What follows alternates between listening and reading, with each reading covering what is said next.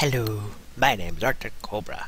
Today we have a request from Complex Evil that says you're pretty much getting this crack. I'm not, trust me. Cracks are hilarious no matter how many there are. But thank you for the request. I added these two videos to the list of things to watch. I'm only gonna react to one today because if you haven't watched already, I did another Cinema Sin parody video, everything wrong with RWBY Volume 2, so go ahead and watch that if you haven't already. But yeah, I'm pretty sure I have another video that's a lot longer one too, so I'll add the second part to this, to that video as well when I do that. But yeah, thanks for the request. So, things we want in RWBY Volume 2. It's an old video, of course, because Volume 2 is already out. But it might be cool to see if they predicted anything, kind of thing. So, click that link, go to the video, watch it for yourself. Click that link, go to the video, and see all the other videos that they've made and such. Leave a link down below for any kind of RWBY stuff you want to watch in the future, and I'll make sure to add it to the list of things to watch. So, let's go. Sorry, sound. And then I was like, oh my god, and she was like, no way. I was like, yeah way. Fascinating. Turn it up a little bit. Okay. Oops. Hey, you know that guy? I guess you could say that. Hey, let's go see what your sister's up to. Okay. Hey, Blake, why aren't you at the landing pad of the team assignment test? What are you talking about? I was there. Really? What was your landing strategy? That is true. She was not in. Oh my god. That's true.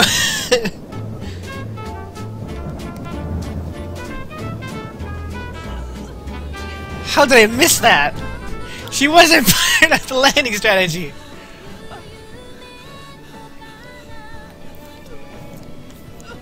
My mind is blown. She wasn't there. Holy crap.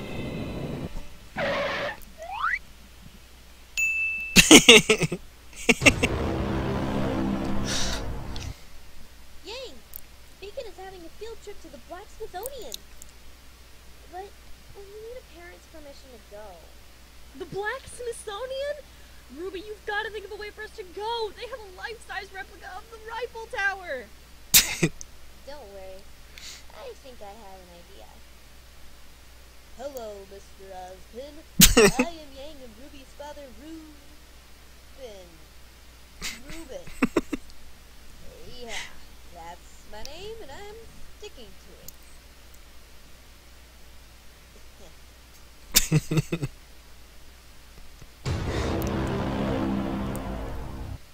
Well, there we were, at the intergalactic heaven of pancakes.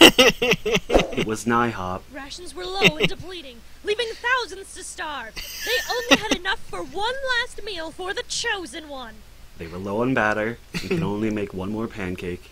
To my surprise, I was not the chosen one. I was devastated, of course.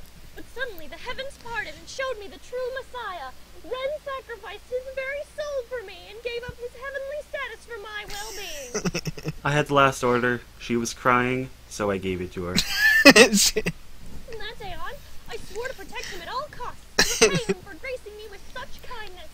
She's been stalking me ever since. Nice.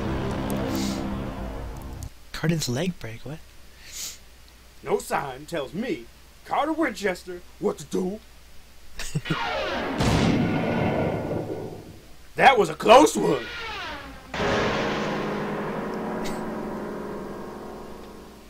Oh man, someone should do something about this ceiling.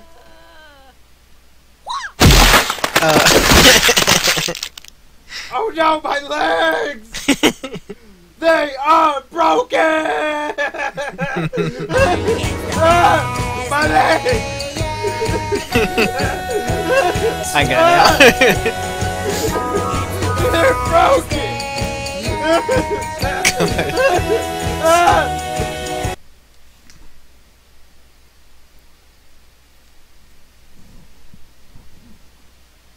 Alright. That was a weird ending. Yeah, at first I didn't think about Card in his leg and Nora saying, "Well, break his legs," kind of thing. If you think about it, Pyrrha was the one that like put him in his place in the second season, Volume 2, with that whole fight scene that Pyrrha did. Like took out his entire team pretty much single-handedly. But yeah, so thanks for watching. Click that link, go to the video, tell them what you thought. Click that link, go to the video and see, or go to their channel and go watch all the other stuff that they made. Leave a link down below for any kind of RWBY stuff we're going to watch. I'll make sure to add it to the things to watch. Things to watch. Yes. So, thanks for watching.